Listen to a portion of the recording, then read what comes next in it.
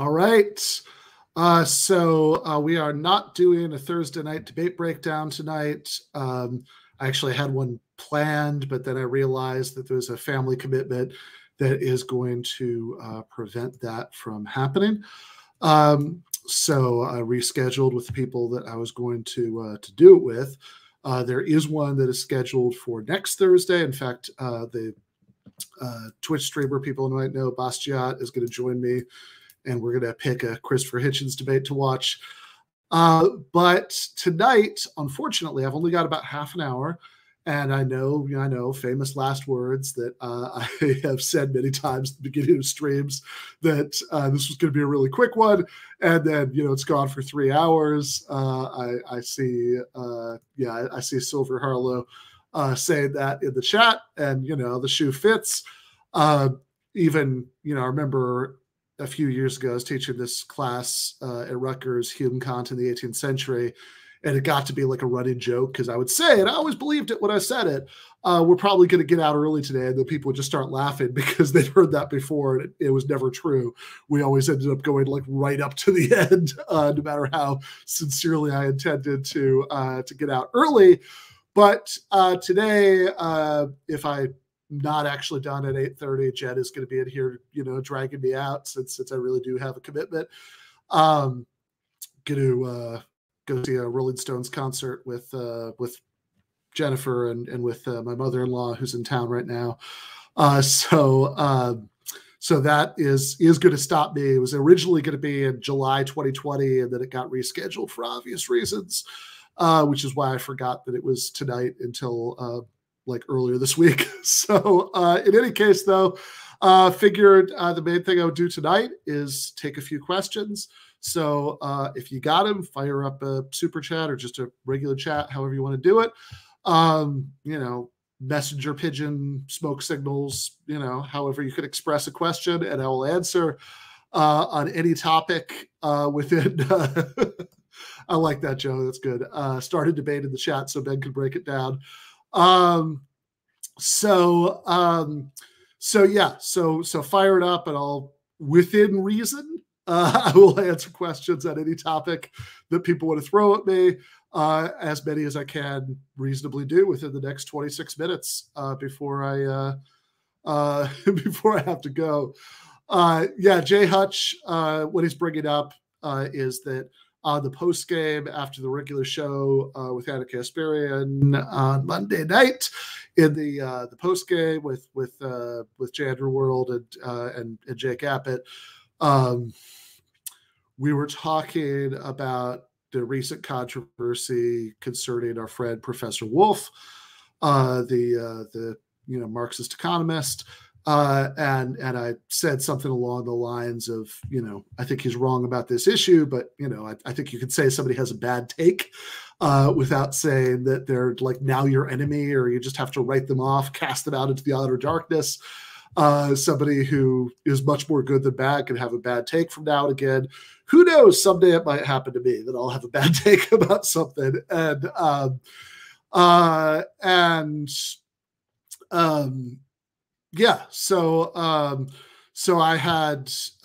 I said that, and then it was brought up in the chat that that I like the Stones better than the Beatles. And then Jake and I ended up having like a 5-minute argument about that. And at the end, I, threatened to replace him, as producer with Poochie from The Simpsons. Was pretty late, so this might not have been the most coherent argument of all time, but there you have it. The Stones are still rolling, or not the drummer, but Mick and Keith are. First time for me actually seeing them, although I sort of did when I was in high school. They did a concert at Michigan State. I grew up in East Lansing, and didn't have tickets, but could hear them from the front yard. Mudda says, "Isn't Bastian an unapologetic lib?" Yeah, his politics are not my politics, but he's an interesting guy to talk to, and I'd gotten him watching some other Hitchens debates, so we thought it might be fun to do this. I talk to lots of people who I disagree with much more than I disagree with him. All right. So let's see. While we are waiting for some other questions, I will take the opportunity to plug a couple of things. Just as a reminder, I mentioned Hitchens, the Hitchens book. Yeah, there we go. That's it. Beautiful cover by J. Andrew World is coming out at the end of December. So New Year's Eve is the official release date, although depending on where you order it from, it might not come quite then, but shouldn't be too much later. So if you do get on New Year's Eve, as I've said before, you can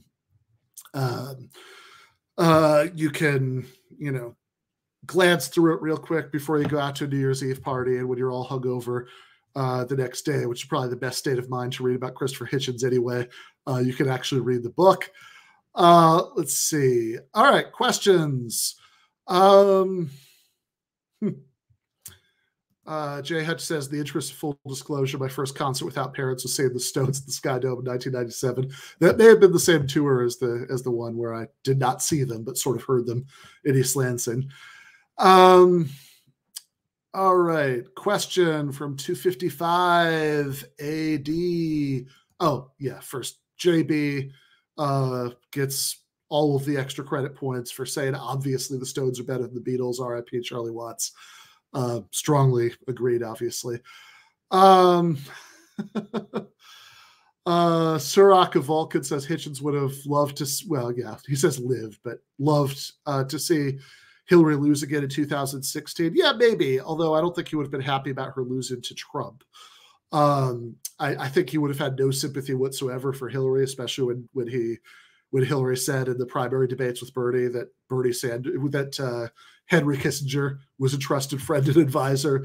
No matter how Hitchens' politics might have changed, if he lived for another 5 years, I can't imagine a version of him that didn't despise Henry Kissinger after the book that he wrote about Kissinger's war crimes and lies and involvements and, coups around the world and all of that stuff. And,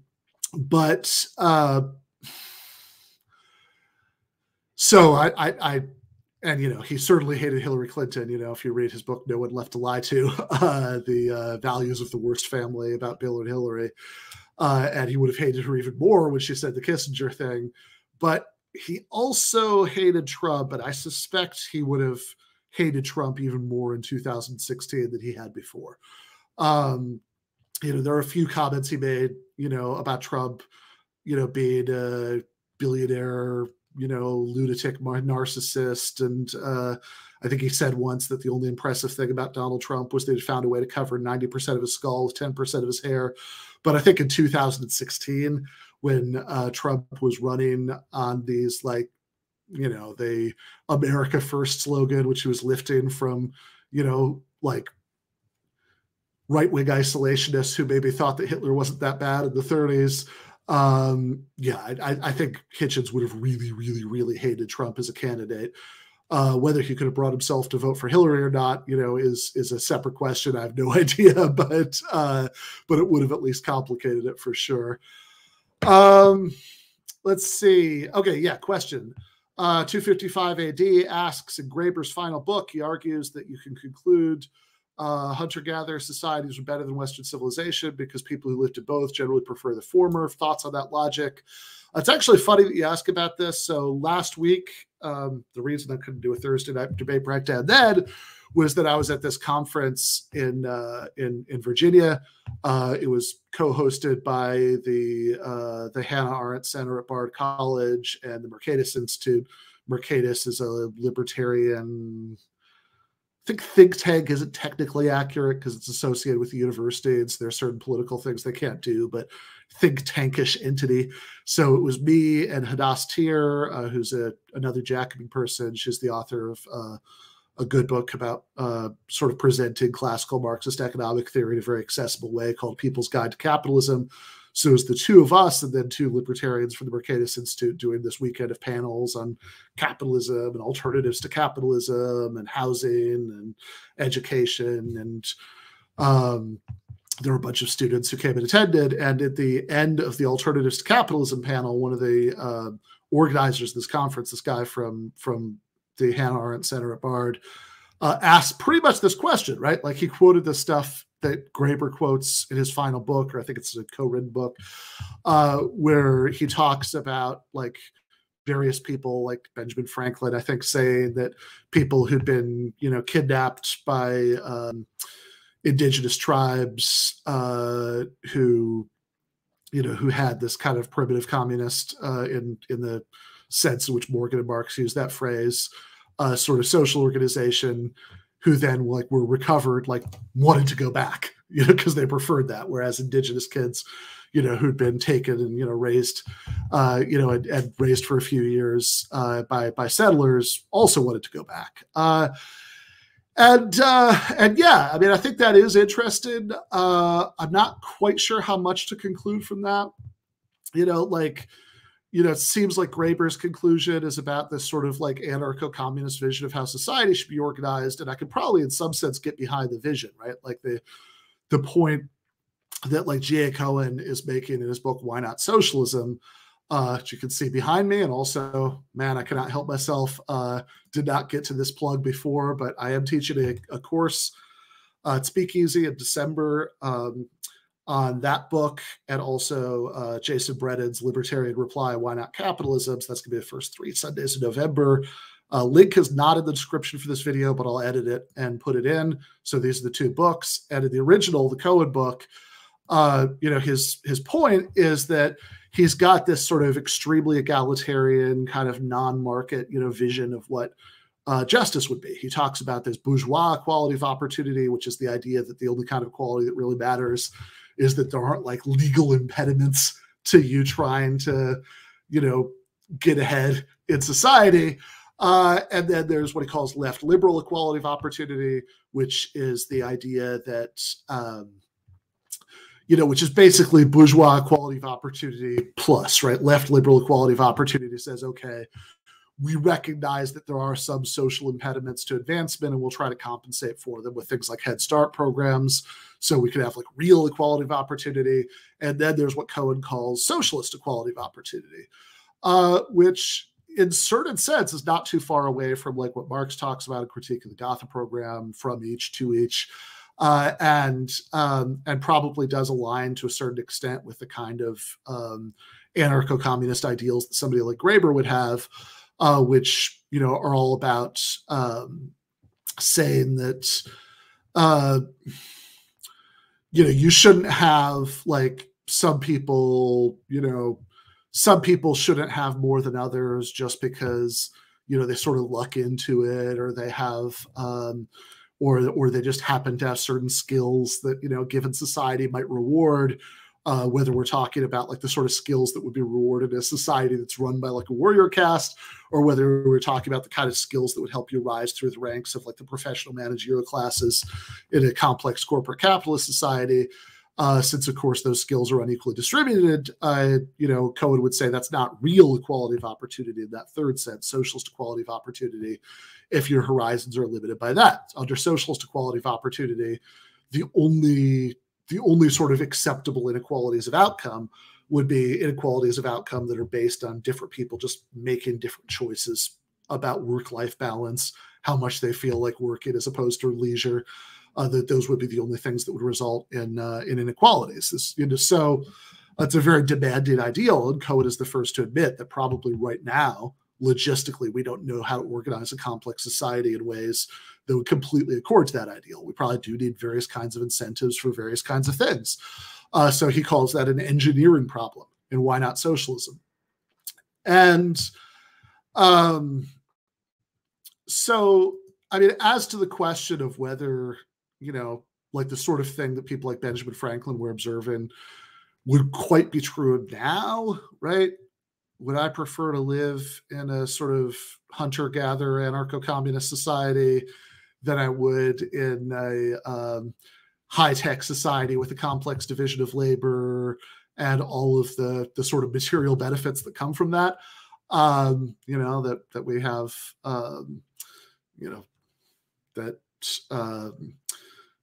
all of this infrastructure that takes to produce books and, I don't know, fast food open at various times of night and all of those conveniences. I don't think so. I mean, it could be that to really test it, I mean, I might if I were in desperate enough circumstances in this society, but you know, I guess to really test it, I'd have to be kidnapped by that tribe and see if I liked that better. But lacking that, I think the Cohen point is a fair one, you know, that it accommodates the part of Graeber's point that I agree with, which is that, look, for now, we might need a state for certain things. We might even need markets for certain things. Certainly, we probably need incentives for certain things that, you know, even within a worker cooperative, there are some incentives that you might need either to, you know, pay people a little bit more because their jobs involve more responsibility and people wouldn't take that on if you didn't get those material benefits, or require staying in school for more years, or on the opposite end, in a more egalitarian society where nobody was driven just by economic desperation to take really like dirty or dangerous or undesirable jobs, you might have to pay people more to be willing to do those things. So, you know, like in a better society, you know, nobody would agree to be an essential worker during a pandemic unless you actually paid them more than white collar workers got. So all of those, though, are sort of practicalities. I think Cohen's point would be that our North Star should be that kind of socialist equality of opportunity. You should get as close to that as you reasonably can, given all these other constraints. And that much I could probably go along with. All right, let's see. Strom McCollum. By the way, Strom, I started to read your thing about class reductionism. I didn't get through very much of it, but what I read sounded interesting. So I'd probably agree more than not about what you're saying with that. But Strom McCollum says, have you entertained the idea of debating an alt-right pseudo-anti-capitalist like Eric Stryker or Keith Woods? I do not know a lot about these guys, and I would have to kind of look into them before I answered that. I mean, I hope that doesn't sound evasive. It's just like I don't want to sort of commit myself, you know, sight unseen. Maybe, right? I think the question with that is like, if we're talking about people who are like really creepy alt-right weirdos who might already be super marginal, then it might, you know, not be worth it. Right? Like if it might actually, there might actually come to a point where you'd be doing them a favor, you know, by doing that. And if so, I wouldn't want to do that. But I am generally all in favor of debating right-wingers who misleadingly use economically egalitarian rhetoric while not actually supporting any of that shit, you know, just as a way of like demonizing immigrants or whatever. I mean, in some ways, that's what I was kind of trying to do with the Charlie Kirk debate. All right. Nick says, do you have any thoughts about the random Let's Go Brandon meme? Yeah, it's fine. I mean, it's fine. I think that freaking out about it, honestly, this is a really overused term, but I think freaking out about it feels very Karen-ish to me. You know, so my understanding of that is that like there was some NASCAR thing where people were chanting, you know, fuck Joe Biden, and the announcer misheard or pretended to mishear that as Let's Go Brandon. And so that's what it's like, a sort of jokey reference to. It's fine, right? I probably don't, you know, I'm sure that the reasons they dislike Joe Biden have very little overlap with the reasons that I would. And, you know, and they're definitely attacking him for the wrong direction, but like, whatever, it's fine. It's kind of, honestly, as far as like right-wing memery goes, it's like downright charming compared to the kind of thing they usually do. So, you know, at worst, it's a little dumb. At most, it's like almost clever. It's, you know, I think that getting mad about it is not a hill that I'm particularly interested in dying on. All right. Yes. Straub says, I think we need to reach. So I guess this is about the Eric Stryper and all that. Yeah, again, I mean, part of this is just an empirical question, like how much you're worried that they actually are going to win over lots of people. To the extent that you are, that is a reason to debate them. So, you know, maybe. Yeah, right, exactly. That was my impression too, that Graeber is mostly giving examples from before the mid-20th century, which I think makes it a more complicated trade-off now, that like the greater level of equality in those societies might be better, but the crazily lower level of technological development might still make it less desirable. Where does logic come from? Allah, praise be his name. Yeah, we actually did a poll about that, you know, that we read the results on TMBS. I remember Allah was, I think, the winner. Other options were the balls, and I don't remember. There were a few others. All good stuff. Yeah, it's such a weird question, right? Where does it come from? I don't really know what that means, right? Where does the study of logic come from? Where does like the fact that, certain things objectively are in this relationship to other things, where if you believe this, it's inconsistent not to believe that, come from? That seems a little bit like asking where the number 3 comes from. It's not clear to me, at least, that it's a meaningful question. How did Hitchens react to the 2008 COG crisis? Had his economic philosophy also gone to hell after 9/11? Not nearly as much as his foreign policy views. He did write a few sort of vaguely populist things about it, sort of vaguely left populist. It is true that he'd given up on socialism. Like I think there's actually a 2005 interview. I hadn't seen this when I was writing my book, but I saw it after, where he says that if he still believed that socialism was realistically on the table, he would support it. He was sometimes a little ambivalent about that, but like certainly as of 2001, we wrote Letters to a Young Contrarian, he'd given up on the belief that it was realistically on the table. That said, I think he did write a few things after 2008 that were of the sort of general vein, fuck oblivious rich people who don't see why this is a problem, in a sort of very classy Hitchensy way, right? Like I remember one of these articles, he quoted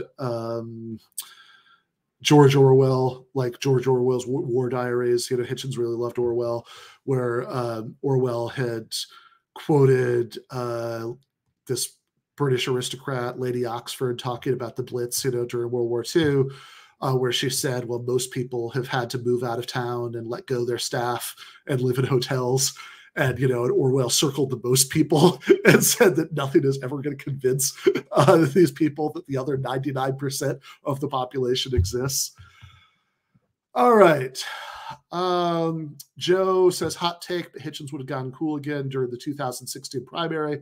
Despite everything, I can't imagine him staying a socialist versus Clinton, deciding to vote for Clinton.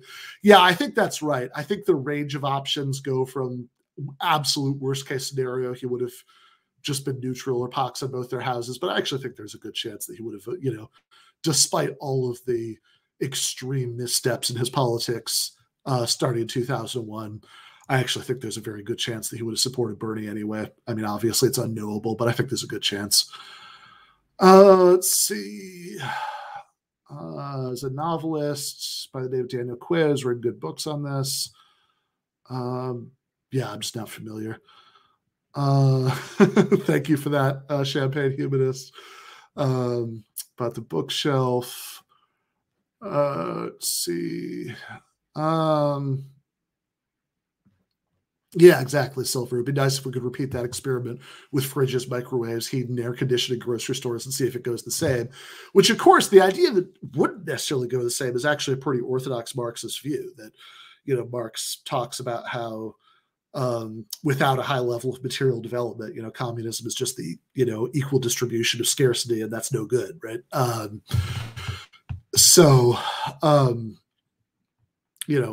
And I think maybe in small groups like hunter-gatherer tribes, might not be so bad, although, there are obviously very bad things that go with it. But, in large groups, it's tricky, because, if you don't have material incentives to get people to work in the ways that you want them to, there's always the risk of backslide into something worse than capitalism. So anyway, complicated argument, but let me just see if I can work in another couple questions in the last 4 minutes.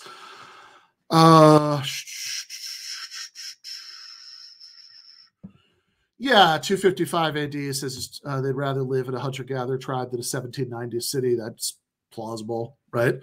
Of course, whether you'd rather live in a hunter-gatherer tribe or in a 2021 city, especially if you weren't at the absolute bottom of the sort of, reverse pyramid of economic misery, is a very different question. Let's see.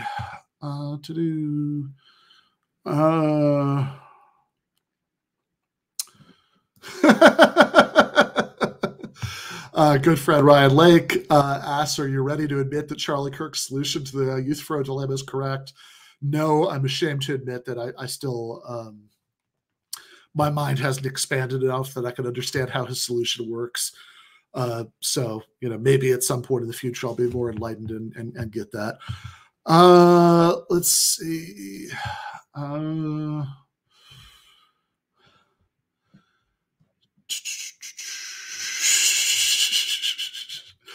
Yeah, Antonio says, if you think it's overused, say Karen-esque. Let's see.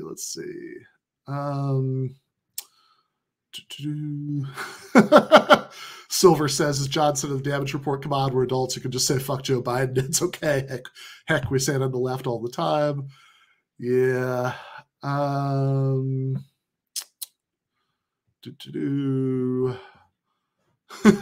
Antonio says 3 comes from your mom. Straub says logic comes from Jesse Lee Peterson. Gene Janae, wow, Gene Janae says, have you heard Hitch's brother speak? He's a conservative Christian. I have, in fact. Not only have I heard him speak, I have talked to him. Last week's Patreon episode of GTAA, last Saturday, was my conversation with Peter Hitchens. It was a crossover with the popular podcast that David Slavic, who that's still a name that I could never hear without thinking of Michael saying, and David Slavic roaming the digisphere, when he was at the beginning of TMBS episodes. But David Slavic and James Smith have this podcast called the Popular Podcast. I did this crossover episode with them, and we released it to both Patreons, the Popular Podcast and GTAA, as patron episodes, and probably be unlocked at both places sooner or later. Interviewing Peter Hitchens. It's a fun conversation. I mean, he's crazy conservative. Actual quote from Peter Hitchens. Oh, I suppose you think Thatcher was a conservative. But he's a good writer, and he's a really interesting guy, right? So unironically, my favorite insanely right-wing Christian, writer. Not that that's a big category of favorites for me. I did quote to him what Christopher says about him in his memoir, Hitch-22, where he said that Peter's book, The Broken Compass, contained assertions so reactionary that Christopher felt the need to wear a necklace of garlic to read it. And I quoted that to Peter, and he said it, and he laughed. So at least he has a sense of humor about it. Let's see.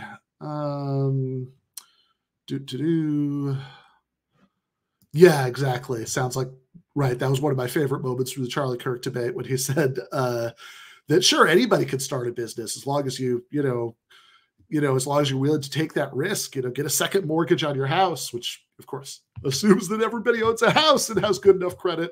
Not only owns the house, but has good enough credit to get that second mortgage. Yeah, Bernie Bro Hitchens. I think it's possible if we could look into that Rick and Morty device and, watch, CNN and C-SPAN from alternate timelines, maybe we'd see somewhere we got that Hitchens. I hope so. JC says, asking where logic comes from would be an odd way back into the Kalam cosmological. I will say, I haven't done a lot of debates about stuff like this before because I'm very much not, I'm a very unmilitant atheist, but I would love to do a debate with William Lloyd Craig about the Kalam cosmological argument. I think that would be tons of fun. If anybody has any idea how to hook that up and make it happen, please, send me a message, through the website or Twitter or whatever. I would really enjoy that.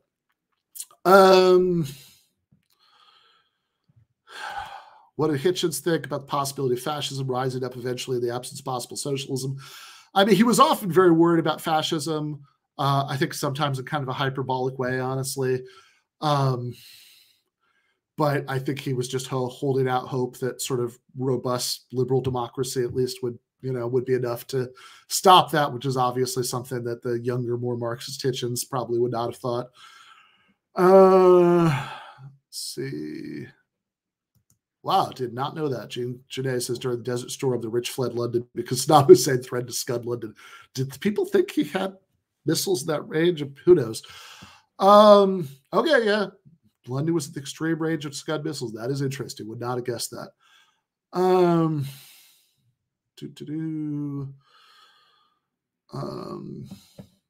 Yeah, Thomas Paine wrote a lot about how the average person was worse off under modern society. Of course, to connect the dots, Thomas Paine was one of Hitchens' big heroes. He wrote a book about him. I think he was actually on a jury that awarded our friend Harvey Kaye an award for Harvey Case, Thomas Paine book. Harvey has a quote on Hitchens' Thomas Paine book. And I will say it's a very late Hitchens, right? So this is like the worst version of Hitchens politics, but he does still praise Paine for being a sort of proto advocate of a redistributive welfare state. All right. What's your opinion on currently active Maoist insurgencies in places like the Philippines? I don't know that much about them. I mean, I think Maoism is pretty much bad news in terms of, extreme authoritarianism and abuses that give socialism a bad name. Just that maybe there aren't necessarily places in the world where it might be the lesser evil, separate question. But also, I'm not going to pretend that I know more than I do about the insurgency of the Philippines. Let's see. Not to get too personal. Trust me, this isn't too personal. What music are you listening to for relaxation these days? It varies. I mean, I'll do, the stuff that's sort of the main stuff that I listen to, obviously I'm a big classic rock and sort of stoner metal, and like classic blues, Robert Johnson, stuff like that. But, various things will come up at various times. Went through a while ago where I was sort of rediscovering of Montreal, who I used to listen to all the time. And listened to some of those albums again. Lately, I don't know. I started listening to the Hillbilly Moon Explosion, who I'd never heard before, and I have enjoyed them. All right. Yep. Silver is exactly right. Says, JC says, apologize. My initials mentioned in Kalam were misleading, but I'm an atheist, right? That is funny. That didn't even occur to me about the initials. But Silver is right. I am 4 minutes over time. I do need to go to the concert. Thank you, guys. This was a lot of fun. I do want to just preview before I go. On Monday, for the philosophy segment, Jennifer and I, assuming she's feeling better, are going to be talking about Ben Shapiro's critique of Kant and the categorical imperative and the right side of history. But the main guest is going to be Slavoj Žižek. And we're going to try to drill down a little bit about what Slavoj means by communism. Always really fun to talk to him. I hope people check that out. Yeah,